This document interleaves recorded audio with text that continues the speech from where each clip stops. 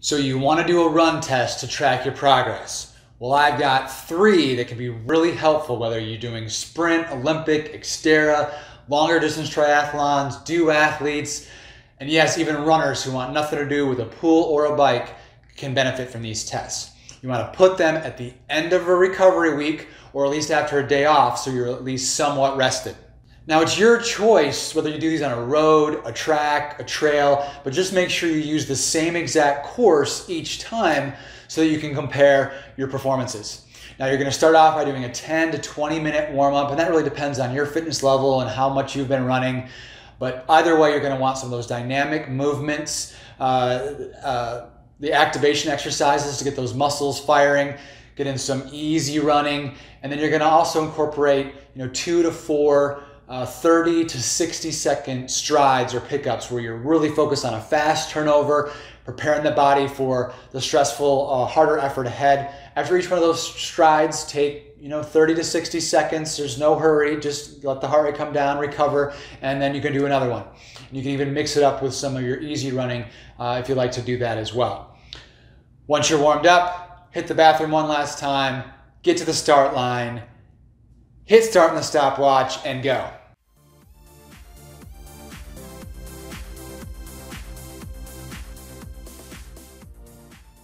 Hey, it's Eric with ewjtri with a free video every week that comes from either questions or mistakes that I've made in my running/triathlon career, or if athletes that I've worked with have specific questions, I'll make a video for them and for all of you. So put a question in the comments below. It might just become a video. And other people have the same question, so just put it down. So the first option is just 20 minutes as hard as you can go. It's gonna suck, but it's a good suck, and it'll make you faster. If you don't have a GPS, so you don't know how exactly far you go, you can sort of flip this test around, and a variation is just doing a 3-mile test all out and measuring your time. Some athletes have asked me, can I do the local 5K? You told me to do 3 miles, it's 3.1. Technically you can. Well, there's different situations why you may or may not, but the most common thing is that when are you going to be able to replicate that? Even if you ran the same course, running with competition with other people, you're going to respond a little bit differently than when you're running by yourself. So the hardest thing about a 5K is that you can't replicate it maybe even to the following year with that same race happens again. So really, these tests are designed to do it by yourself and just everything you got and then replicate that. Option 2 to track your progress is really helpful for those sprint distance athletes out there because it's a 1 mile all out. Now that's still helpful for athletes doing longer courses, but 3 miles is pretty much your race pace if you're doing a sprint. So focus on the mile. Now, a lot of people think, oh, a mile, that seems so much easier. Well, it's not necessarily easier because it's only a mile. You're going that much harder of a pace. So it's still gonna hurt, but it can be a great measure. I just think miles are brutal. Is there anyone else out there who would rather do a 10K than a mile? Yeah.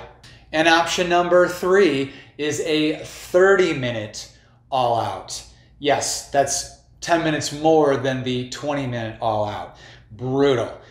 By yourself. Now, this really is the best measure though if you want to get lactate threshold and be able to use that heart rate for your future workouts. With the 30-minute test, you're actually only going to use minutes 10 through 30 as far as your heart rate. Yes, you still go hard the entire time, but when you go hard like that, number one, most people go out too hard the first several minutes, and so that 10 to 30 is a more even pace typically.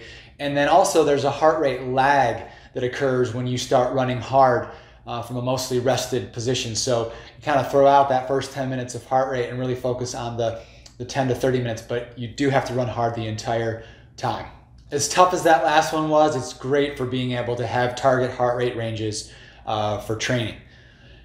Don't forget to do a 10 to 15 to 20 minute cool down, especially the hard effort, and it really depends on, again, what you've been doing, what you've been training, how much you've been running in terms of how much you do. You may even do some walk running to help calm the system down. Depending on where you're at in the season and what your goals and races are, do these every 4 to 12 weeks to really measure that progress. So to sum up, option 1 was 20 minutes / 3 miles / maybe 5K as hard as you can. Number 2, 1 mile as hard as you can. And then option 3, 30 minutes as hard as you can. And make sure you have your heart rate monitor for this one especially, so you can utilize that lactate threshold in your training zones that become of it. So put a comment below as to what test you're gonna do. And until I see you again, Godspeed and good luck.